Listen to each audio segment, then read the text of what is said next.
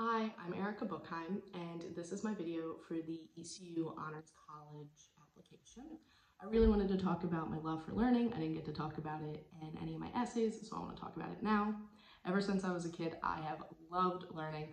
I would watch Animal Planet constantly, and we'd go to zoos, and we would go to museums and historical sites, and all kinds of fun stuff, and I would pretty much absorb as much information as possible. Now I'm more interested in like forensic psychology and criminology.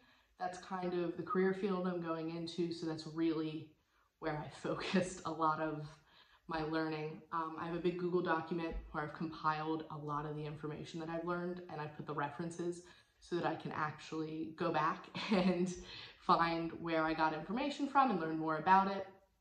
I also learn about a lot of just obscure topics. I'll kind of go off on little rabbit holes. More recently, I learned about moving bridges and all the different types, because there's so many. So like drawbridges and swing bridges. And I learned about how they work and how they're made and what they do. So for the next few weeks, I would kind of, anytime we went over one, I would be like, oh, this is this type of bridge, and this is what it does. So I was really excited about that.